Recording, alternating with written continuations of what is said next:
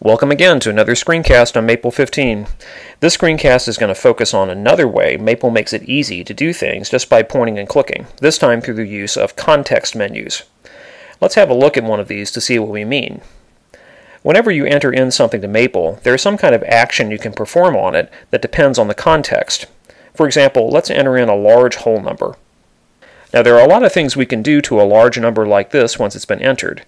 We may want to factor it into its prime factors, we may want to test to see if it's a prime number, and so on.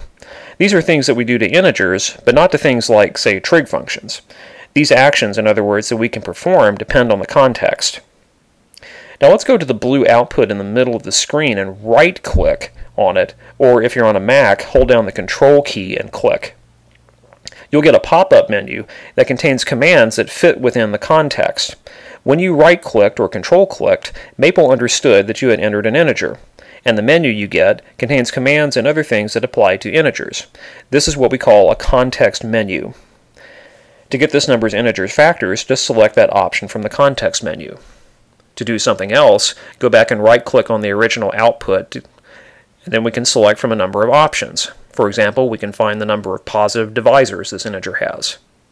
Just about anything you can enter into Maple will bring up a unique context menu. Let's try a symbolic expression. Here I'm entering in x plus 1, the quantity to the 10th power. Let's say I wanted to expand that into a polynomial. Right-click or control-click to get the context menu, and notice that the context is different this time, and so we have a bunch of new options that apply just to our situation.